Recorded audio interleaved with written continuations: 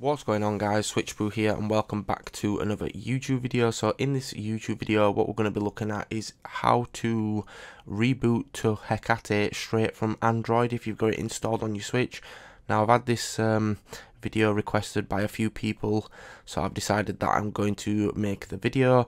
Doing this video a bit different today. I've got the 4K camera set up on a mount above my Nintendo Switch, which I've just bought the mount for, so we're going to give it a go with some top-down footage.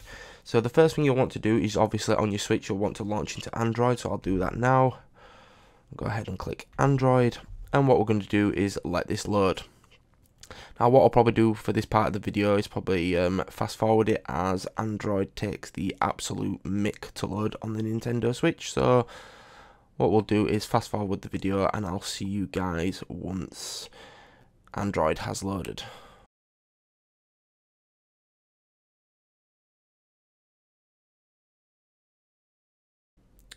So guys, once Android has loaded on your Nintendo Switch console, what you want to do is go ahead and unlock your device if you've got a password on it. And then what you want to do is go ahead and head over to settings. So what I'm going to do is go onto the main screen when it loads, and we're going to go ahead and go into the settings. Once we're in the settings, what you want to do is scroll down to system and click on system. Once you're in system, you then want to go to advanced, and once you're in advanced you want to go to gestures. Once you're in gestures, you want to go ahead and hit power menu. You then want to go and click on the little bubble here against advanced restart. Once you've done that, you can go ahead and go back to the main home screen.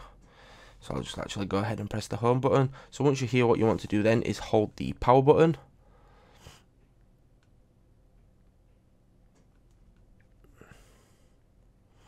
And as you can see now, if you go ahead and press restart, you're going to get the following options here.